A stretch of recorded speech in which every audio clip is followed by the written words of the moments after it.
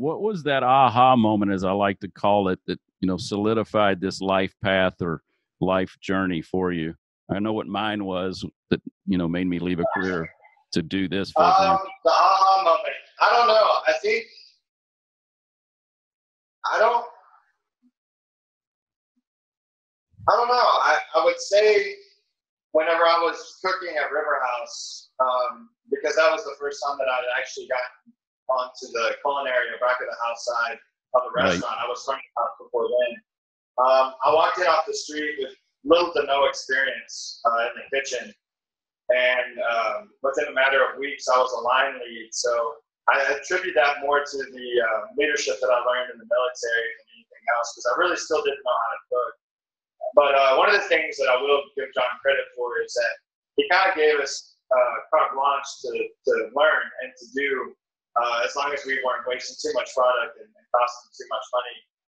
He kind of gave us that creativity to, go and try things. So I think at the time, I really wanted to be a sous chef. I really wanted to advance myself in the culinary field. So I worked really hard, studied.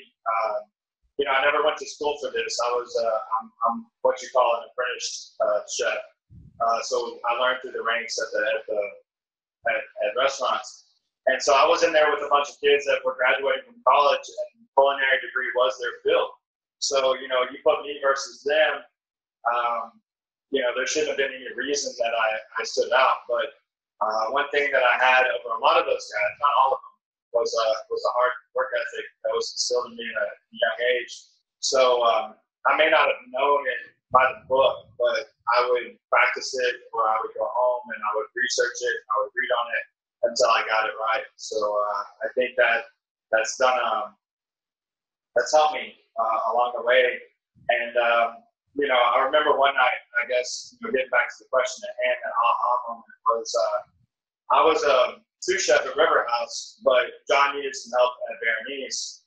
I had never been to Berenice before, so I had no clue what I was walking into. I think it was a day off, and he sent out an APB text, for some help, and so I just was like, I'm not doing anything, and stepped up, went over there and worked it, and they put me on the grill, and their grill was literally a third of the size of the one that I had at River House, because we got all the latest and greatest equipment there. And so I walked in there not really knowing what to expect, and we had a huge party, and they all wanted steaks, and I started looking at my little grill, and I was like, there's no way I can do this. I was tossing stuff on the fly in that moment, and we made it through that service. And for a smaller kitchen, they pumped out a lot of great, delicious food. Great. So I think at the end of that shift, I felt like, okay, if I can do it here, I can do it anywhere. And so that was kind of the aha moment that I had was, you can do this. This is something that you are capable of. It's not just the toys that you have or that you have access to a River House that make you what you are. You can literally walk into any kitchen and hold your own in any place. So